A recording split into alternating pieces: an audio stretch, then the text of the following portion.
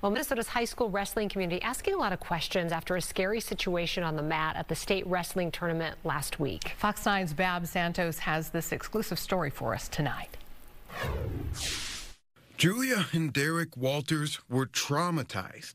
I thought something had happened to his neck to the point where he couldn't move. And left frustrated with leadership at every level. Refereeing, sportsmanship, medical, I mean, it was just all around. After they say their son, Shakopee sophomore Kyler Walters, was robbed of his state title dreams last Friday.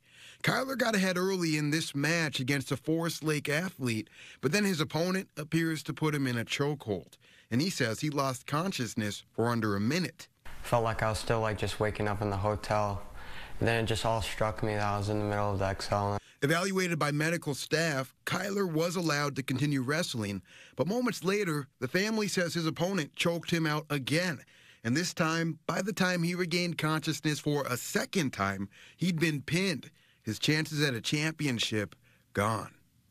Days later, Kyler is feeling normal again, but his family and many in the community still feel sick. Something needs to be different. No athlete should be losing consciousness twice in any kind of athletic event. I mean, it's crazy.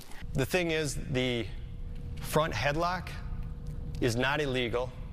The way he puts it on is not illegal. So not illegal, but potentially dangerous. Former collegiate wrestler and high school coach Darren Homey analyzed the tape. Homey says with the Forest Lake athlete on the bottom, he believes less expecting refs did not see him as a threat or believe Kyler was in danger.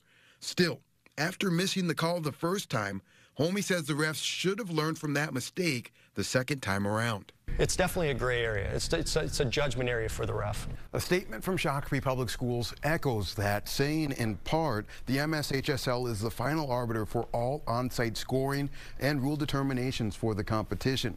The MSHSL also wrote, each offseason, they review rules, trends in wrestling, the safety of wrestlers, the methods and mechanics of officiating, as well as points of emphasis for the coming season.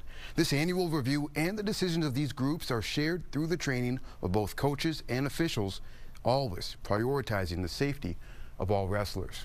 Fox 9 also reached out to Forest Lake's team, but we were unable to do an interview with them. In the newsroom, Bab Santos, Fox 9.